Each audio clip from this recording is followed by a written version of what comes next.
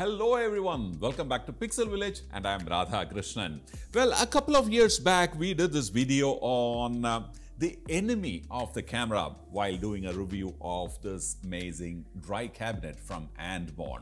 Well, it is that time again of the year when the enemy of the camera really returns. The rain is just around the corner and moisture is the biggest enemy of your favorite, valuable, expensive camera equipments. Well, it's a time that you need to take care of them, especially for those people who live around the coastal regions of the country. Well, the moisture level really hits the roof during that time, and they are definitely going to spoil your camera in a matter of weeks if you don't take good care of it. In fact, for all those people who thinks that owning a dry cabinet like this is expensive, well, to such people we had actually done a video very recently where we kind of demonstrated an Indian jugaad. Well, it's not the ideal situation because it still builds up a little bit of moisture inside. So maybe you can add a little bit of, I'll add a link to that video by the way. You can actually add a little bit of silica gel inside so that it absorbs that excessive humidity that it would create inside. So if you are under a budgetary constraint, well, you can consider that as a replacement, but the best solution always is a dry cabinet. Now, it's not really a secret that photographers these days actually tend to spend more on their newer product than what they spend on their previous bodies and cameras and things like that. It, to me, actually becomes a little kind of a criminal act from the photographer's side if they don't spend enough money on the proper storage of those devices. Because, you know, they are now, like I said, awfully expensive. Cameras have started costing more than $500,000 Indian rupees. Some of the bodies that you can buy, it's actually criminal to kind of leave them unattended or in a wooden cupboard or a steel cupboard, hoping that they are just safe. The safety is not only safeguarding is against any kind of accidents or thefts or things like that.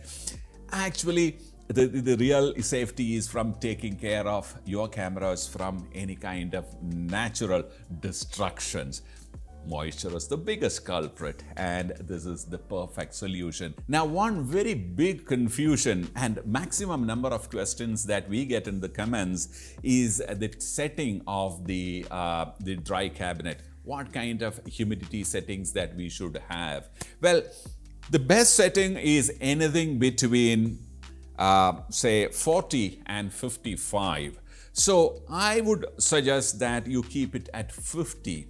Okay, you don't need to worry about anything else. You need to only set your humidity settings. Set it to 50 and just forget it. Rest, this guy will take care of. It will create the right amount of temperature inside. It'll make sure that the excess humidity is taken out and your products are safe inside. And there are questions about what all things you can store inside your dry cabinet. Can I store batteries inside? Can I store films inside and things like that? Yes, you can store batteries inside. Yes, you can store film inside.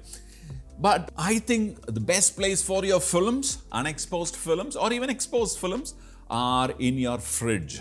Okay, it'll be better off. The life of the film will get extended.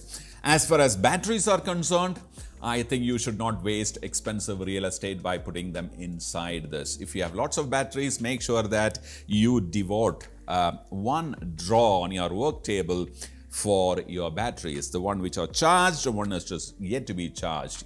Perfectly demarked.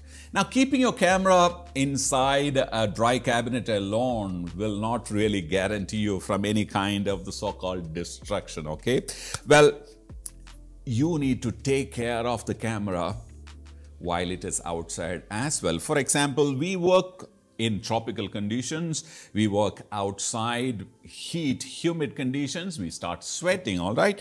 When you start sweating, of course, there are chances that the sweat start dripping on to the camera. Even if your camera is like a weather shielded camera, it starts seeping into it over a period of time. All the crevices, all the openings, small, joints and stuff, it start going inside. And as you know, sweat has salt in it. Probably there are some acids in it, and they are corrosive. And over a period of time, it start eating into the camera body. Now, the first casualty is the leather grip. Well, in some cameras, it's a rubber grip. Now, let me tell you that the leather and the rubber coverings are not permanently pasted onto the camera body, all right? There are serviceable parts underneath. There are screws and things that a service technician needs to access in the event of, let's say, breakdown. So they are pasted using a kind of a temporary solutions. If you take good care of the camera, it'll last long enough. But if you don't, and if you happen to leave your camera after, let's say after an assignment or after a small drizzle or things like that, if you happen to leave your camera under dampened condition, well, it starts peeling off. I've heard about people complaining about brand new cameras with the leather coming off. The best way is to use something which I use cotton, best is another jugaad is a used, if you manage to get an old vest, correct, used cotton vest, the one which you want to actually throw away, don't throw it away. Cut it into small pieces, wash it nicely, dry it well, and use that every time once you return from your assignment. Dip it in warm water, squeeze it nicely, and wipe the camera clean. Of course, don't touch the lens and don't touch inside of the camera, but wipe the camera body nicely. It'll actually take away all that abrasive elements if there is something on the camera.